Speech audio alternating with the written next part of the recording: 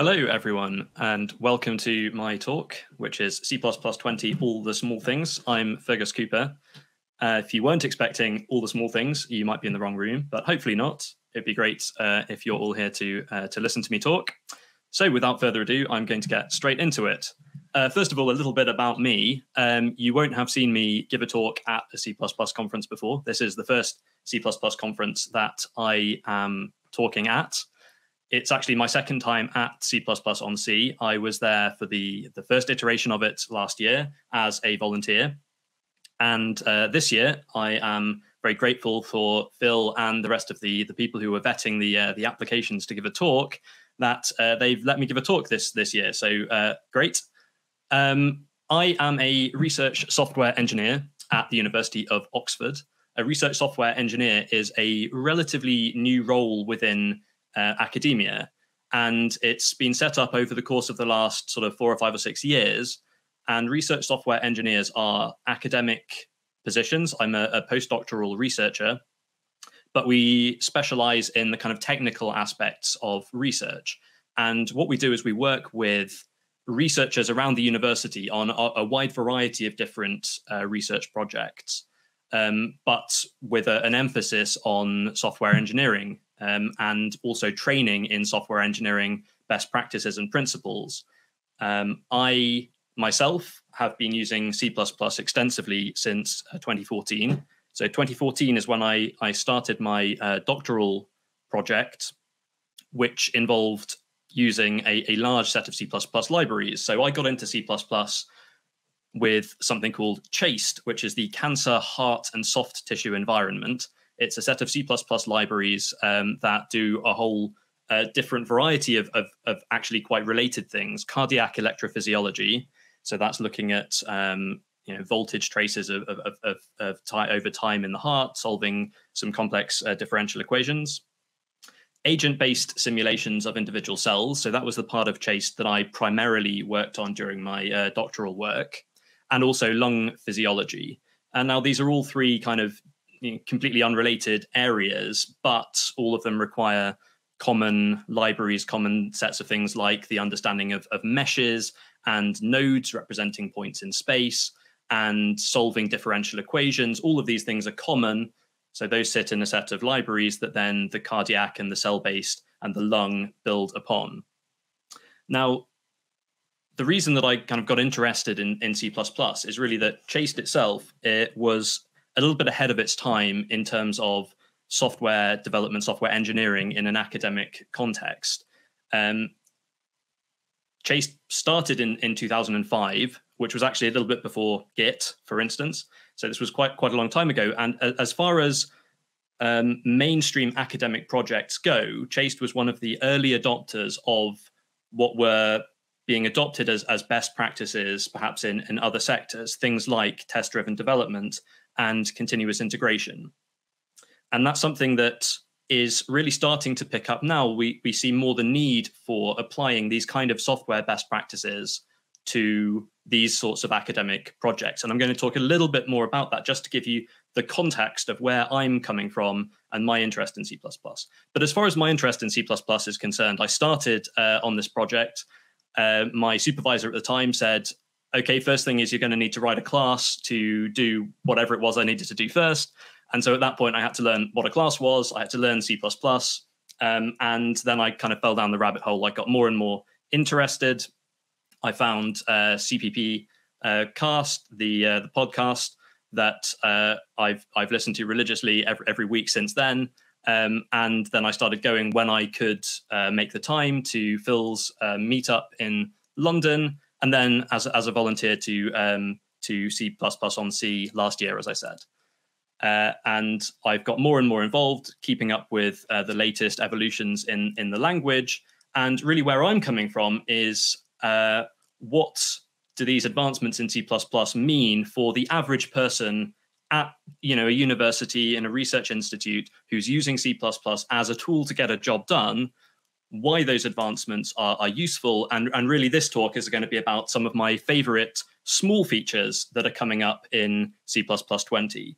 The observant among you will notice that this is only a 1 hour talk. It's not a 3-day talk. So it's not all the small things. It's a very small subset of what I think are some of my favorite components and new features that are coming in C++ 20.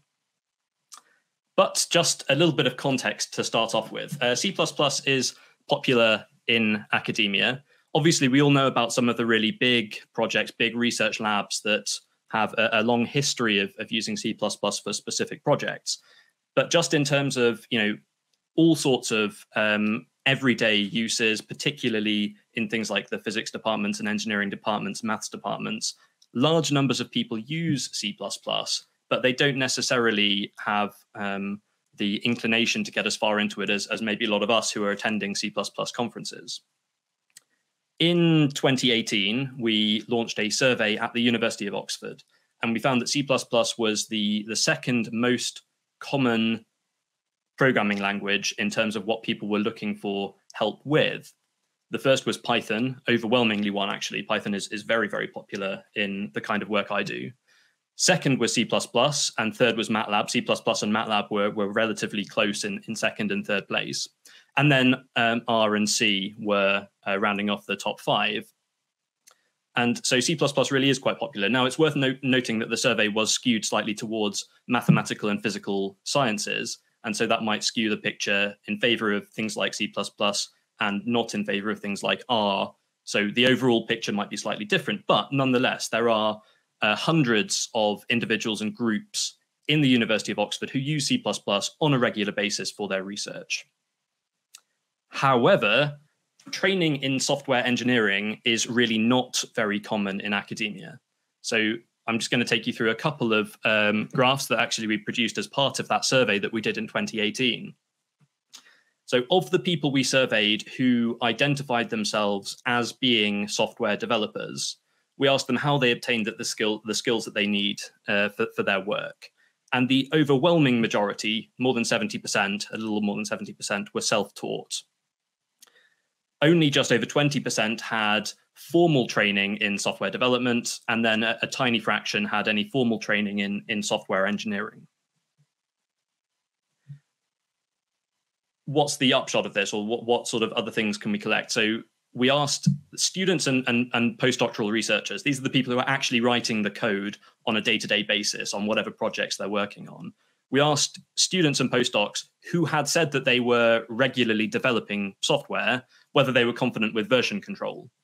And, maybe the good news is that nearly 40% of people said that they were confident and used version control frequently, but other, there's a substantial minority of people who are either not confident or have not heard of or never use version control. And these are people who are regularly writing software. And then the story gets worse the more technical the things that you're asking them about. So confident with unit testing, 30% never heard of, never use.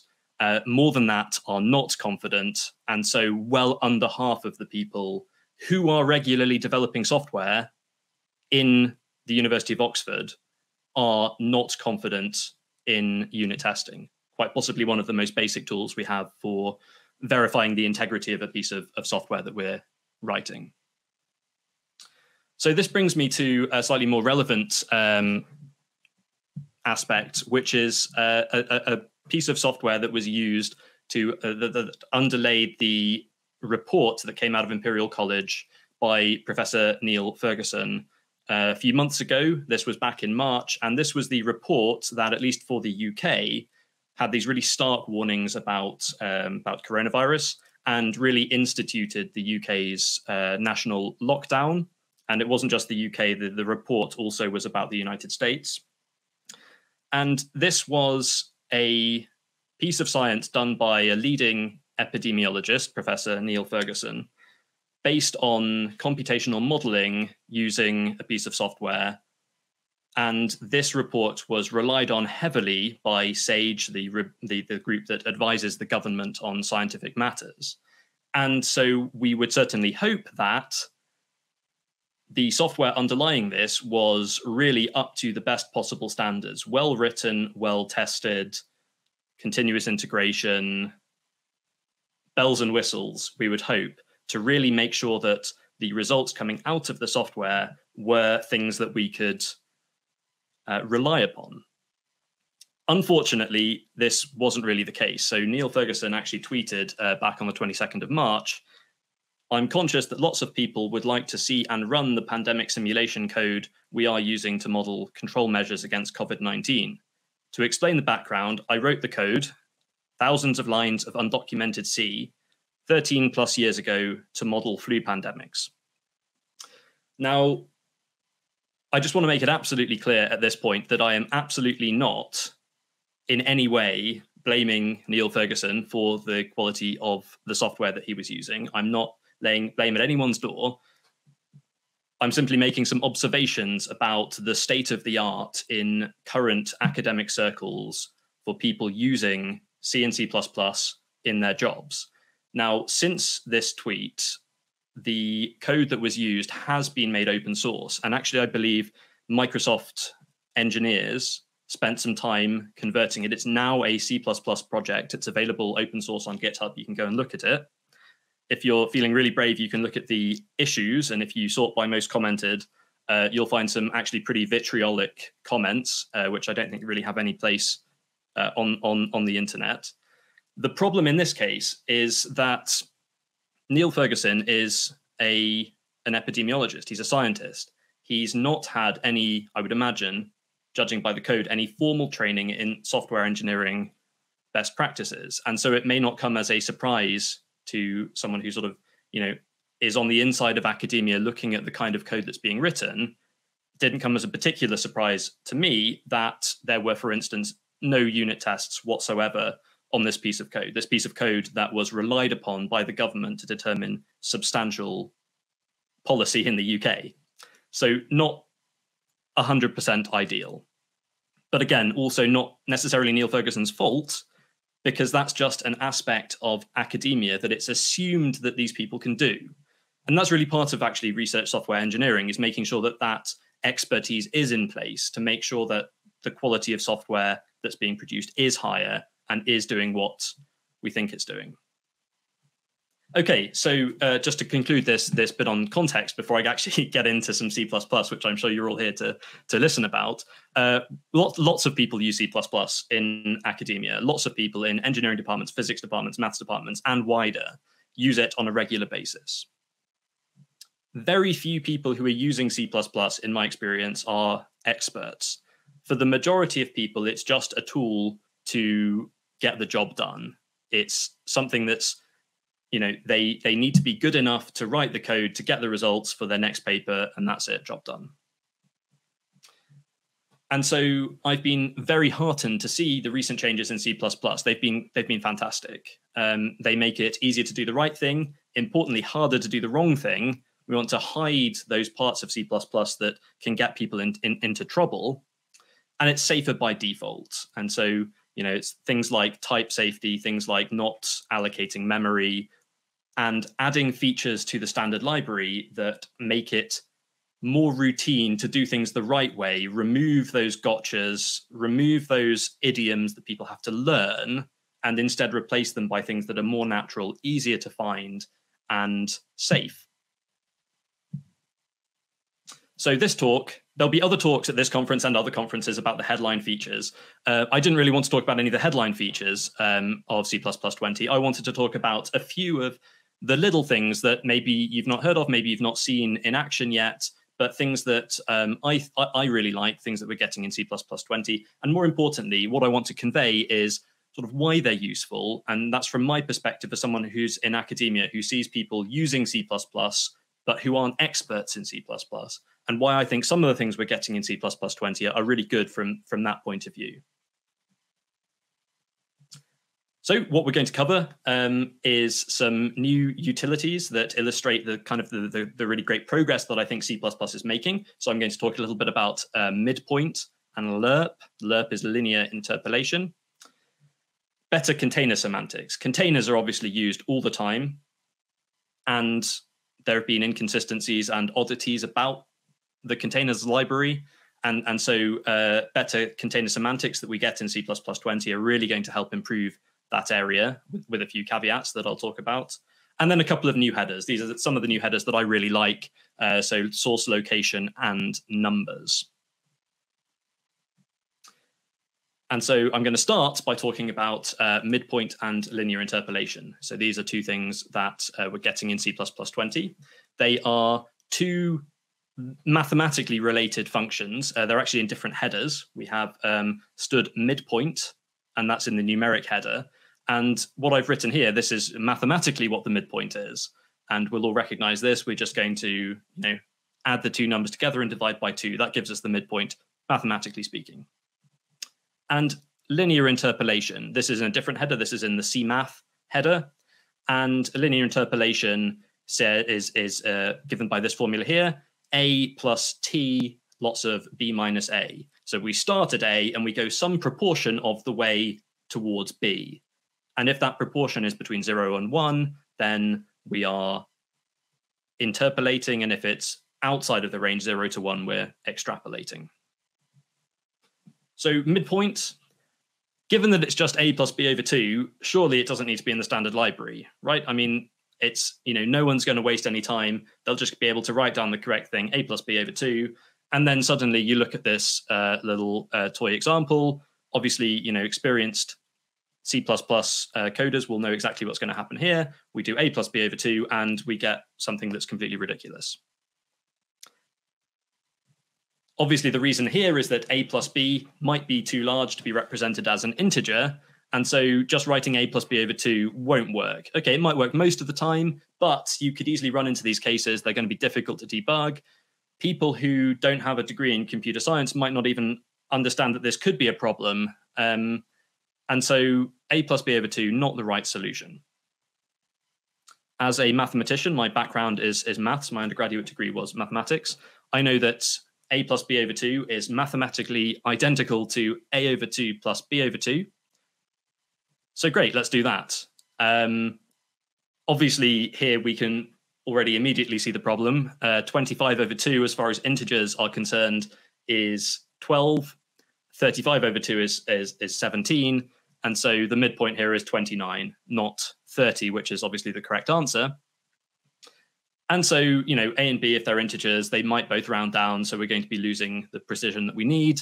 A over 2 plus b over 2, well, that won't do either.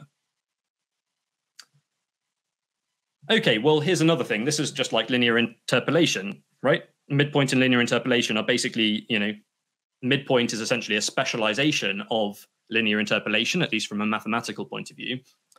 So how about using that linear interpolation formula just with t having the value of a half? A plus b minus a over 2. Where does this get us? Well, again, unfortunately, this isn't going to work either. In this example, the midpoint, we're going to run into exactly the same problem that we had the first time around.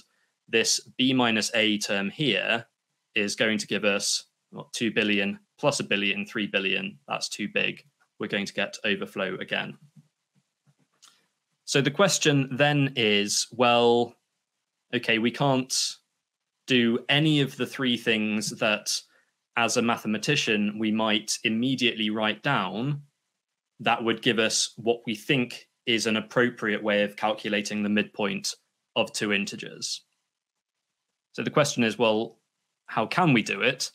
So what I've presented here is an implementation of a more useful midpoint, or a more correct midpoint, that's based on the implementation in lib stood C++9. And what I've done is I've taken the implementation, I've got rid of all of the nasty underscores, I've got rid of the templates and all of the other things. I've tried to represent it in a way that will not work generally. This is just for integers, but hopefully will be as easy as possible to sort of see roughly what's going on.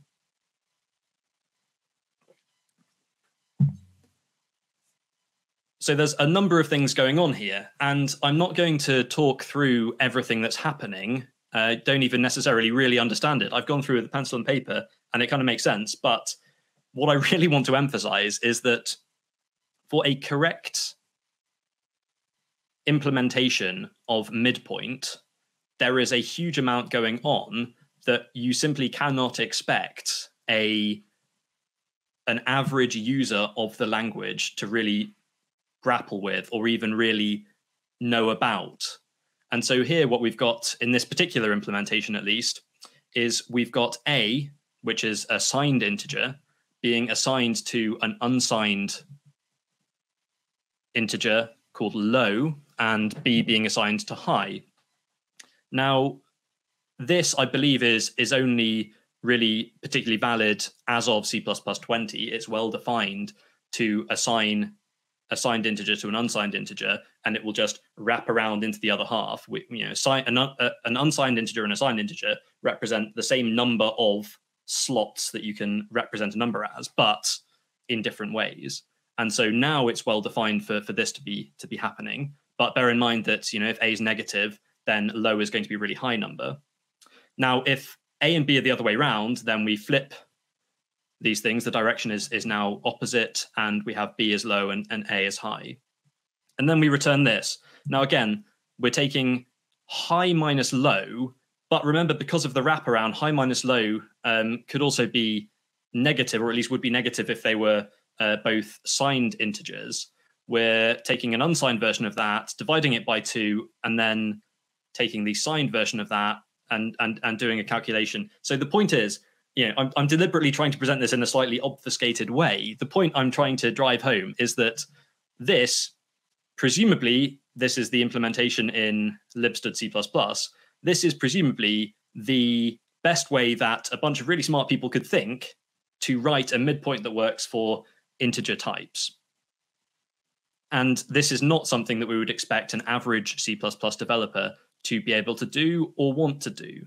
And for midpoint, which is a pretty common thing to want to do, I've wanted midpoint on a number of occasions, and I'll hold my hands up and say, I think every other time I've written midpoint, I've written a plus b over 2, and I've just been hoping that I never have an integer big enough to have to worry about whether the result is going to be correct.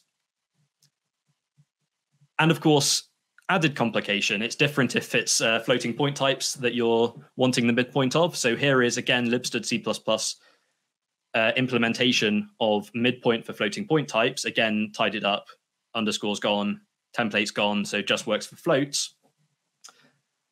And we first of all take the minimum float that can be represented, multiply that by 2. We take the maximum, divide that by 2.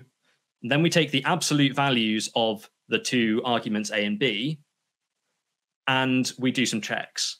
So first of all, we see that if both of these numbers in absolute value are less than this upper limit and greater than this lower limit, then we're just going to return a plus b over 2. If one of those numbers is less than the lower limit, then depending on whether that's a or b, we're actually going to ignore dividing a by 2 or ignore dividing b by 2 and just divide the one that's bigger by 2, add them together. And if either of these are not the case, so if the numbers are particularly big, so let's say that a and b are both bigger than, or a or b are both bigger than this max over 2, then we divide them separately and add them together, and we have to do those two divisions separately.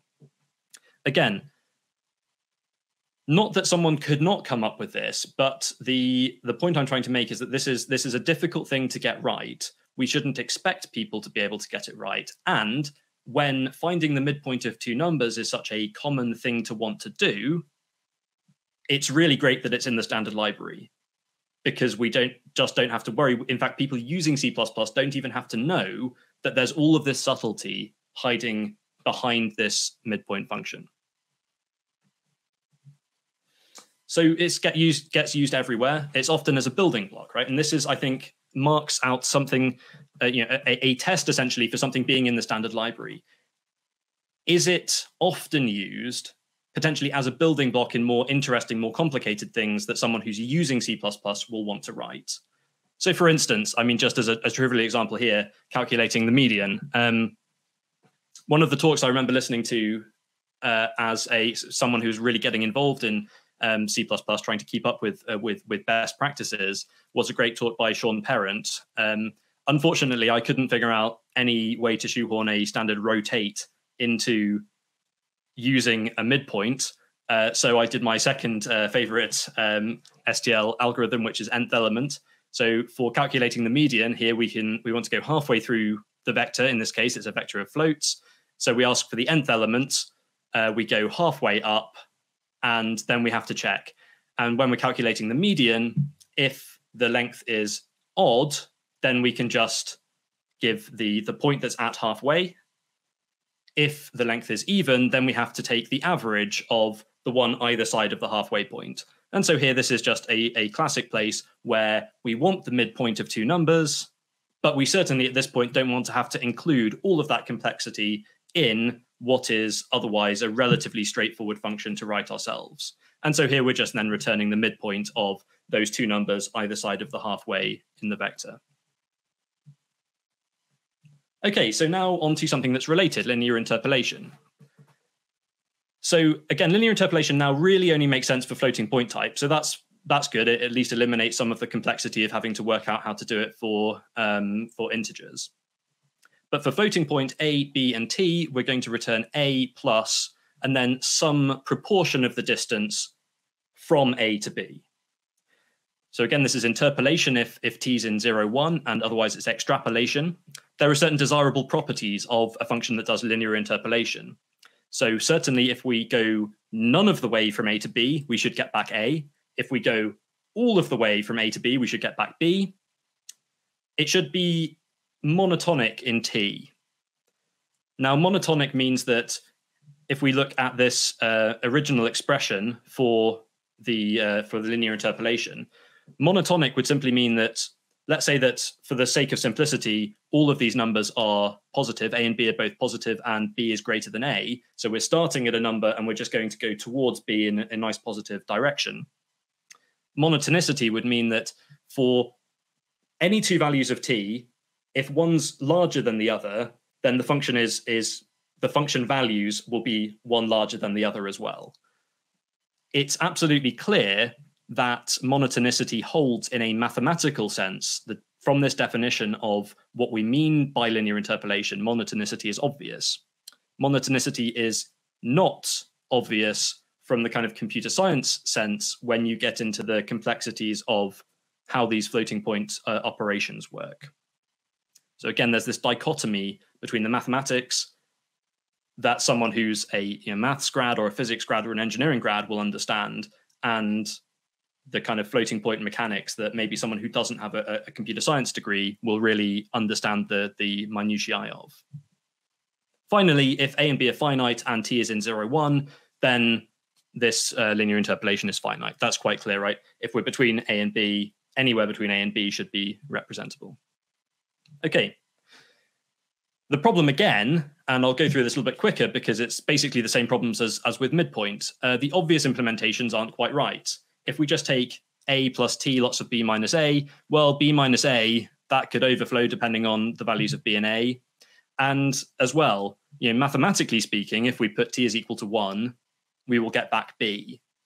But that's not guaranteed to happen when we're dealing with floating point numbers. If we take another potential implementation, so this is like the a over 2 plus b over 2 in the midpoint case, but now it's slightly different, 1 minus t lots of a and t lots of b. This is, I have it on good authority, not guaranteed to be monotonic unless the product of a and b is less than or equal to 0. Now, again, this makes it abundantly clear that I am a maths grad, not a computer science grad. I don't understand this. I don't know enough about how these floating point operations work to fully understand this argument, but I'm going to take it on very good authority that it is not the case that this implementation is monotonic, even though it's mathematically equivalent to something that's clearly mathematically monotonic. Again, complexities. So again, let's look at the libstd C++ implementation of linear interpolation. We have an if statement at the start. So if a and b are either side of 0, that is, if the product of a and b is less than or equal to 0, then we can go ahead and do this 1 minus t lots of a plus t lots of b. That's fine. It's monotonic in that case. Otherwise, then we get an edge case out of the way. If t is exactly 1, return b, fine.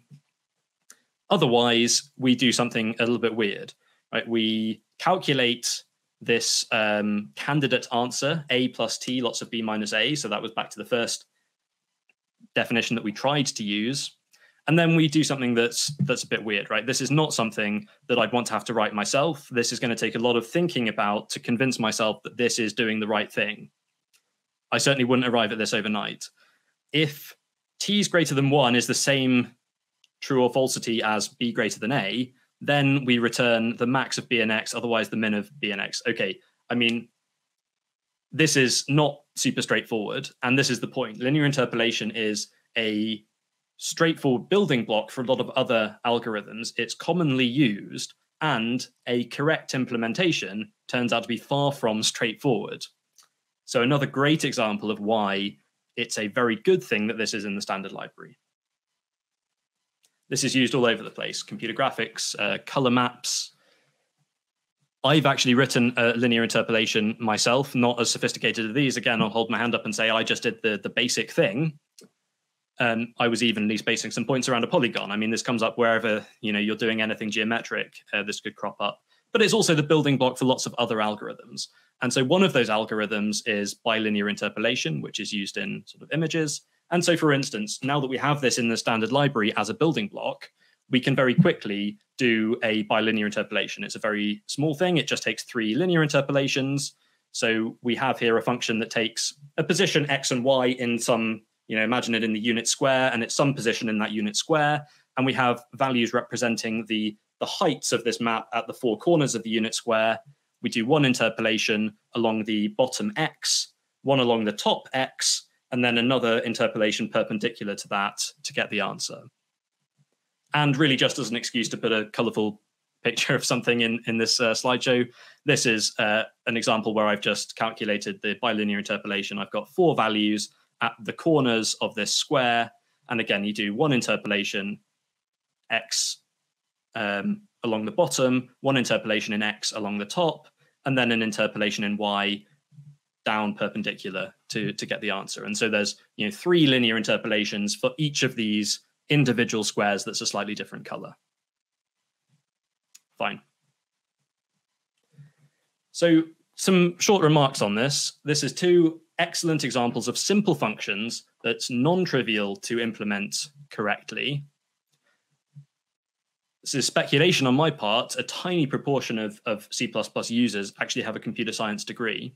And so we really, as far as possible, should be shielding the average user from having to understand all of these complexities in order to do simple things correctly.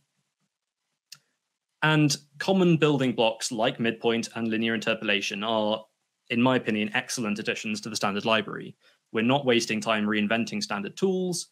There's no chance of accidentally getting it wrong, which easily could happen. And I myself have written several times things that are just accidentally wrong that could turn out to cause me problems if I just happen to pass in particularly large values or particularly small values. And the question is, are these things common enough to justify inclusion in the standard library? And this really is an interesting question. I personally think it'd be great to have other interpolation algorithms, maybe cubic interpolation, in the standard library. But then really there's a question of what proportion of people using C++ would need that feature. And I understand that there has to be some give and take between what is used enough and what's just nice to have. And so now I'm going to have a very short pause for questions. I understand that there's a 20-second delay or so on this stream. So I'm just going to pause here for a little bit, sip some water, and I'll just monitor the Q&A just in case anything pops up. So please do ask a question if you'd like to. There'll be obviously more opportunity for questions at the end.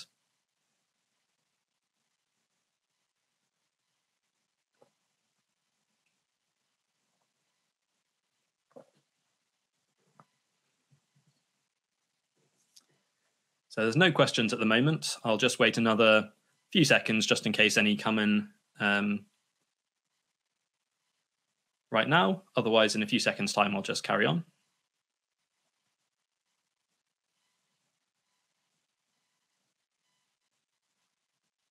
Okay, I see no questions still. So in that case, I'll get on with the second part. And I'm going to talk about better container semantics. First of all, very short one, but one that I think is very nice. We have a new member function contain, or contains, for associative containers. So this is a member function for the associative containers map, multi-map, set, multiset, and their unordered varieties. We want to check, we often want to check whether an element exists, but this is very unintuitive for beginners, right? So if we have here a set of characters, A, B, C, D, the idiom for this is if we do this s.find is not equal to s.end. So, find will go through and it will give us back an iterator to the particular element that we have found or not. And so if nothing is found, we will just end up with the iterator to the point at the end of the set in this case. This is unintuitive. This is something that you have to teach beginners. And if you just look at the things like Stack Overflow, you'll find that these kind of questions are asked on a regular basis, right? Because it's not straightforward to determine how to check whether something exists in one of these associative containers. And so this is a very quick one, but from C++20, this is simplified. It's a quality of life improvement, but now we can ask if a set contains C, and we'll just get back a true or a false. That's great. I mean, it's a really small thing, but it's one more idiom that we don't have to teach people who are new to the language. Moreover, when someone types s dot in their IDE, they're going to get a list of functions. One of them will be contains. It's clear what it means, and it does what you expect it to do. The only slight quibble I'd have with this is whether this actually reduces some consistency with the other non-associative containers. For instance, if you, say, have a vector of integers and you want to know whether that vector contains a 3, there is no vector contains member function. And so you're back to a previous idiom of maybe doing a standard find algorithm and again checking whether it's equal to the end of the vector. So great that we've got it for these associative containers. Is it a missed opportunity that we don't have it for the other containers as well? Perhaps. I'll leave that as an open question. Next, we get on to consistent container erasure. So again, speaking of idioms that beginners find difficult, is erasing elements from containers, right? This comes up all the time. Let's take the standard vector erase. So erase takes one or two iterators, and it erases one, if you have one iterator, or a range of elements from the vector. Okay, fine. So you first have to find the elements that you're looking for. Well, there's an algorithm that we use for finding things. It's called remove, or remove if. So we first have to do a remove. That moves things to the end, and then we erase them with erase. Simple? Well, not really, and there are a few gotchas, right? This is what it looks like.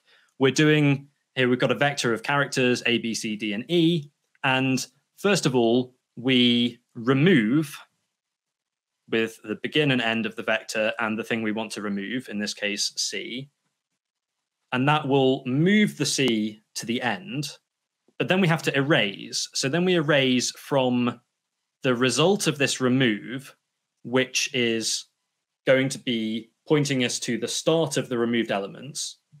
And then we have to go to the end. And so, of course, there are a few problems with this. First of all, this is unintuitive. Nobody who's new to the language will immediately be able to write this down when they need to erase things from a vector. And the second problem is it would be very easy to forget this v.end here.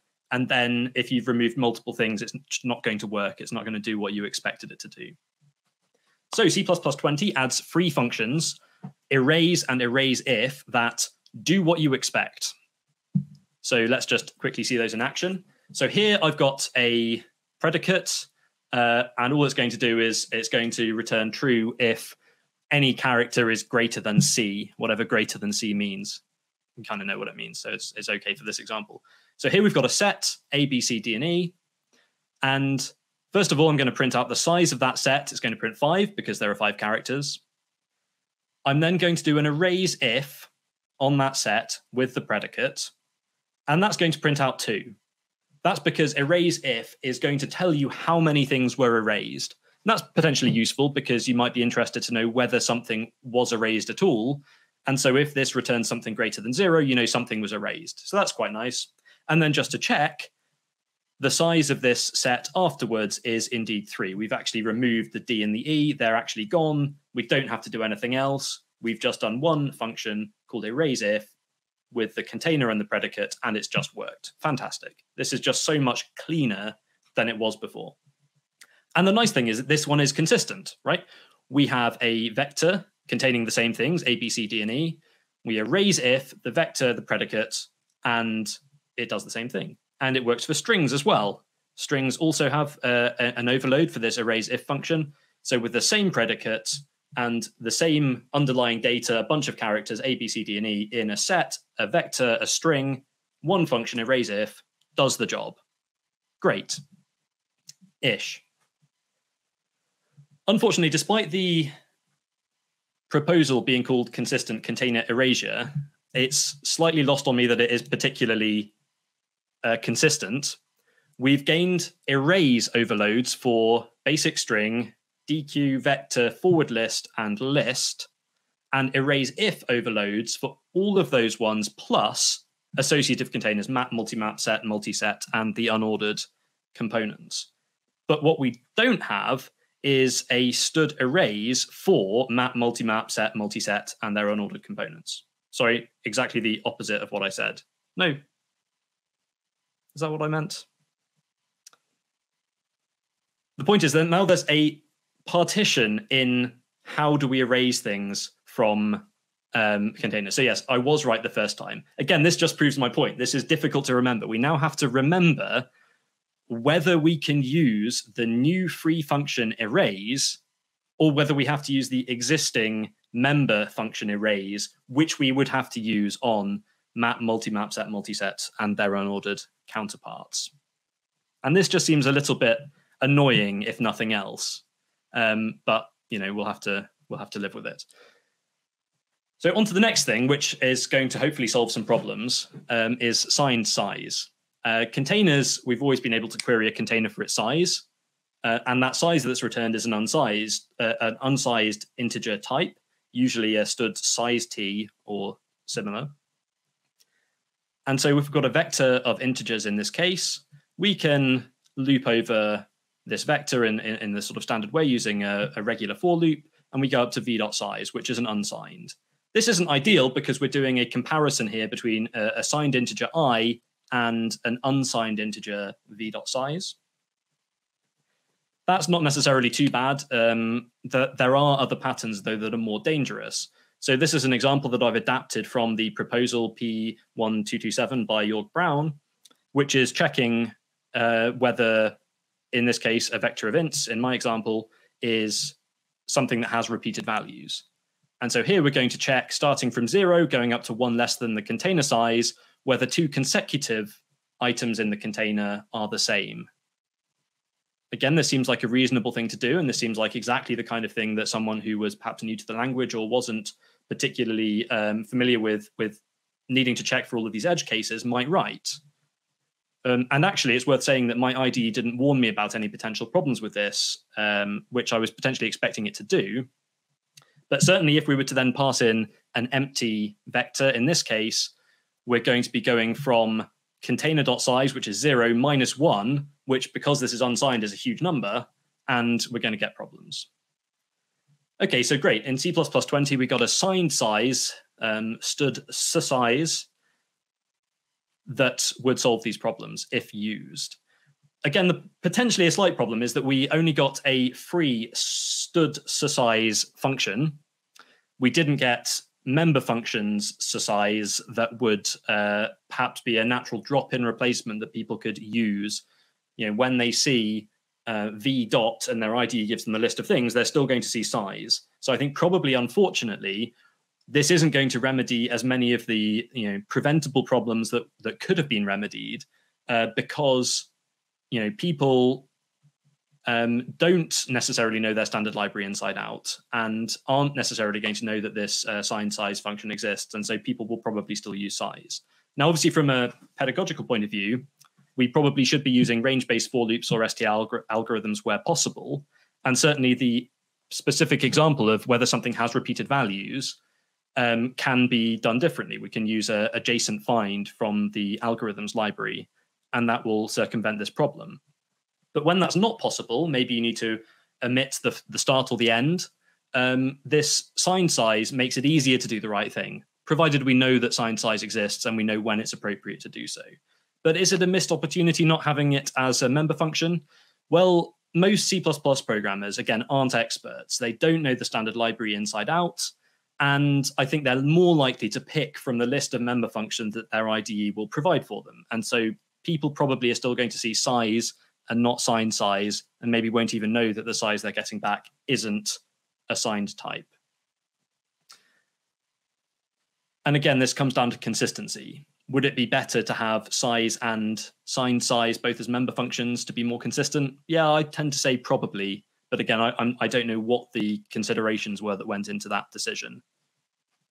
And maybe this can all be solved with better tooling. Maybe as tooling continues to improve, we will have IDEs that will suggest to us that maybe we should be using stood sign size if we're actually ending up in a situation where we have a comparison between a signed and an unsigned integer. Maybe. Okay, and just to round out this section before moving on to the final section, we get a couple of really great new string utilities, starts with and ends with. In my opinion, these are indispensable. I use them all the time with scientific code. There's a lot of places in scientific code where people are loading data in from files, and just for checking whether something has a particular file extension is, okay, probably not the best way to do it, but it works and it's great. And so checking whether a string ends with another string is, again, something that's not beginner friendly. Here's one way that we can do it. We have to, first of all, check the lengths. Then we use the compare member function. We have to know which order the things go in compare. I always find this slightly confusing. It's the distance of the comparison first, and then the thing that you're actually comparing against at the end.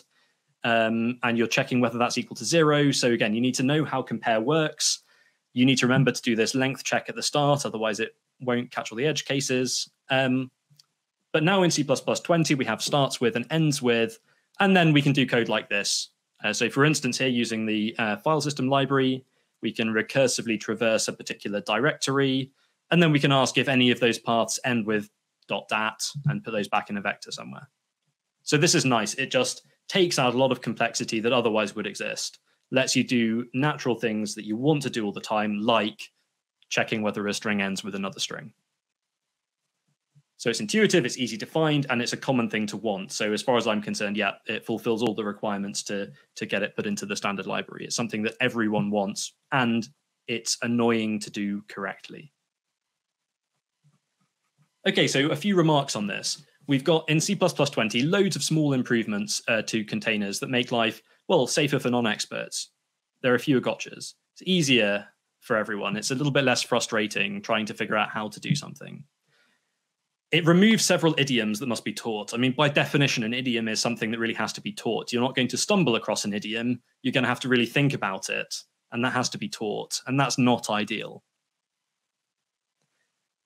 Well, it probably reduces Stack Overflow's carbon footprint. And that's a nice thing. You know, there's going to be hopefully a lot less people having to go onto Stack Overflow to figure out how to do basic things like check whether something's in a set or erase elements from a map or something like that.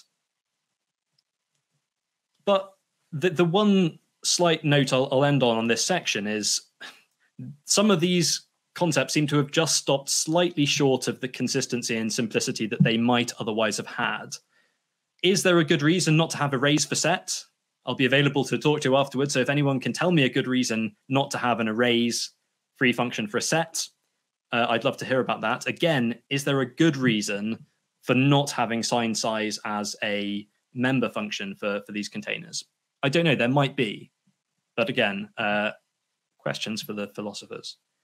And right now I'm going to have a short pause. I see that there are a few questions. So I'm just going to have a sip of water. Then I'll get going on the questions from, I think, the previous section, and then see if any more appear.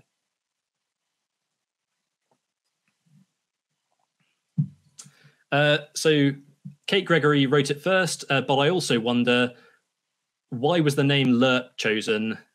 That's a really good question. Yeah, it doesn't seem to make much sense. The reason that linear interpolation was chosen, having read the paper, is because it is commonly in use.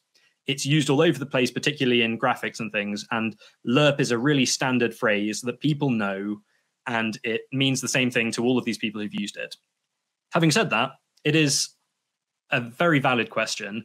Lerp doesn't really seem to naturally come from the words linear interpolation particularly well. And it's a horrible piece of jargon, really. But it's chosen for consistency. Could we have done better? Yeah, probably. Next question. Do you think there should be more overlap between scientific programs and CS programs at uni? Well, that's a really interesting question. And the answer is maybe. I know that at Oxford, which is the only university that I've really seen an overview of what happens, I'm not sure if that would really solve the problems, because particularly in Oxford, the CS programs are very theoretical. So even in the CS programs at Oxford, you're certainly not being taught C++.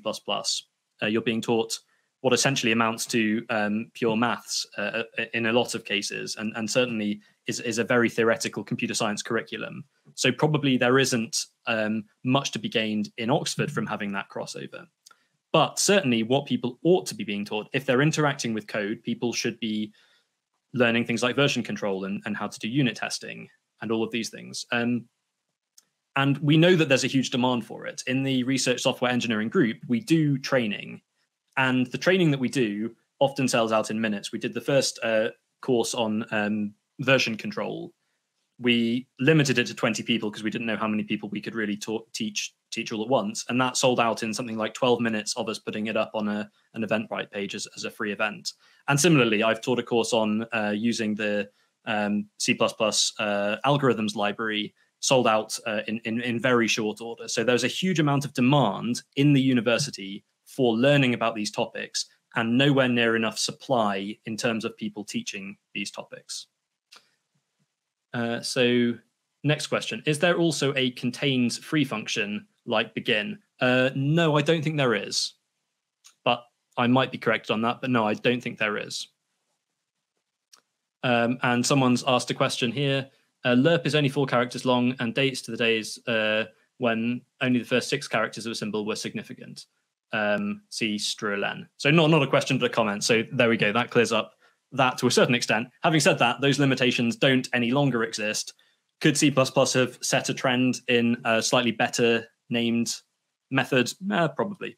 Okay, anyway, on with the final section now. So new headers. I'm going to talk about 2. Source location first. This is just a great little thing. I mean, I like this. It's not going to revolutionize anyone's life, but I quite like it. So here's an example of how to use source location. We have as a second parameter with a default to this log function, we have a source location has a static method called current, and that lets us query that source location for the file name, the line, and the column. Great. So here, if we just log message, what we're going to get back is something like a path to main.cpp, line 12.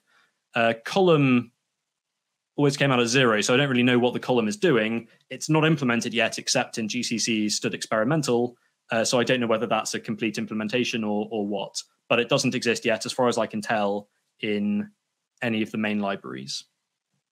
So just a real-world example of what this might look like. So this is from Chase, the software that I work on. Okay, apart from a stray bracket that seems to have crept onto this, here we had there's a macro. This is kind of caveman debugging. You sprinkle this macro everywhere when your program's crashing and see what the last mark to get printed out was. Well, this could be replaced by a function that does exactly the same thing. Now, okay, this one's slightly more colorful with the syntax highlighting, but there are lots of things to be said about macros, but really the thing that I dislike most about macros is it's like an extra dialect that you have to learn, right? It's not like learning C++. You have to learn a completely separate set of rules. It's not nice. So replacing macros with standard C++ is just easier for people to learn. You only have to learn C++. You don't have to learn all of this additional stuff on top of it. So, the fewer macros, the better, in my opinion. Unfortunately, we have other kind of macros that maybe get the name of a variable. So here, printing a variable, it's going to print out the name followed by the value. And we can't do that yet. So before we can get rid of all of these macros, we're going to have to wait for things like reflection. And hopefully those will be coming any day now. Okay, finally, on to the very last bit of this talk, mathematical constants in a new numbers header. There's lots of maths in the standard library, right? We have functions, exp, log, pow, square root, etc. We have new ones like lerp. We also have functions like complete elliptic integrals of the second kind, Bessel functions, spherical Neumann functions. I have a maths degree and I've never used these and I don't know what they're used for. I'm sure they're very useful for some people. But the point is there's lots of maths, and it may come as a surprise perhaps to some people to not realize that mathematical constants like pi and e until C++20 were not defined in the standard library. So we had all sorts of interesting math special functions, but no pi, no e, no log2. And the math.h headers typically define these macros. In Microsoft, you had to also define this use math defines beforehand before you included cmath. And these are typically just macros defined like this. You just get a string of numbers. So here we have m underscore pi and m underscore e. If you wanted the long double version of that, you write m underscore pi lowercase l. Not the most intuitive thing, but sort of gets the job done. But the problem is it's never been standardized. And so these things just don't reliably exist on different platforms. But we don't really like macros, so we want to know how to replace those. Well, one thing we could do is just expose constants, right? We could just say pi, e, put them in a namespace, and that would be fine.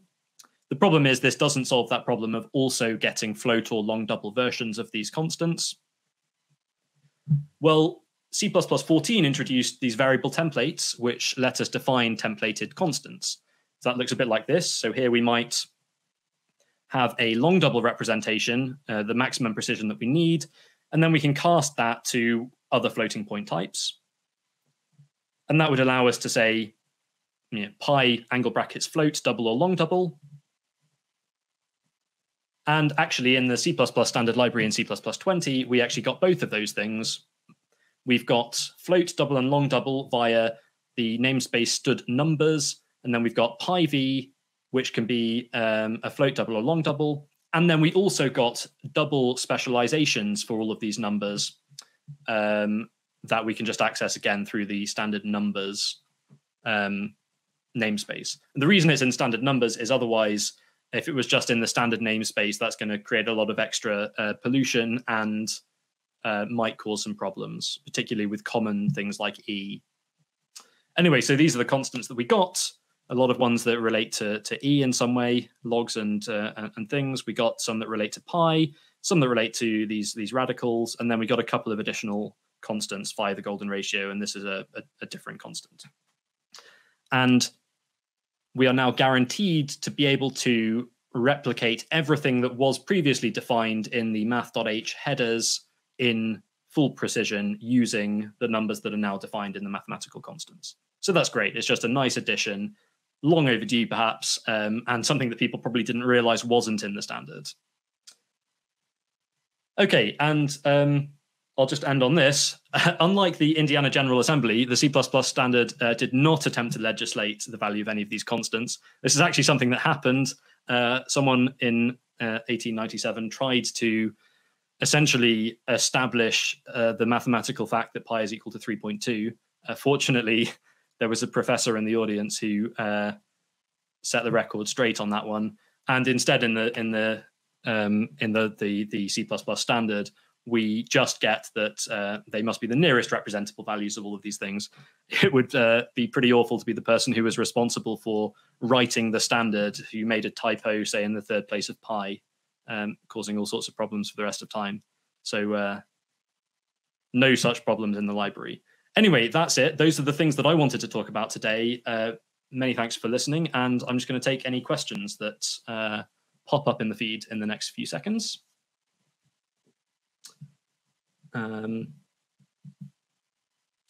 Why are pi f and l, etc., not const expra? So I'm sure they probably are. You might be referring to the code that I put in which case I may have just neglected to make them const expra. I'm sure the ones in the actual standard library are, when I was talking about the variable templates, I just put some code together and probably just neglected to make them const expr. Why do we need square root of 2, etc., instead of having a const expr square root and writing square root of 2.0? That's a good question. I suspect the answer is that you might not be guaranteed to get the full amount of precision if you're using a square root function. But again, my background is maths, and obviously to me that would make sense. I suspect there must be a very good reason. So I suspect it must be that you can't necessarily get those last few digits of precision guaranteed if you're using a square root function, would be my hunch on that. I don't see any other questions popping up just at the moment. Okay, one has just popped up. And it says, hopefully we will ultimately get const expr square root. I've had a proposal in the works for more than 4 years, trying to get things like stud abs, etc. const expr. Yeah, I mean, that sounds great to me. The more const expr, the better. Yeah, more of a comment than a question. But otherwise, apart from that, it doesn't look like there are any other questions. So that's it. Thanks very much for coming. Thanks for listening. Hopefully it was moderately interesting for some of you. And I'll call it a day.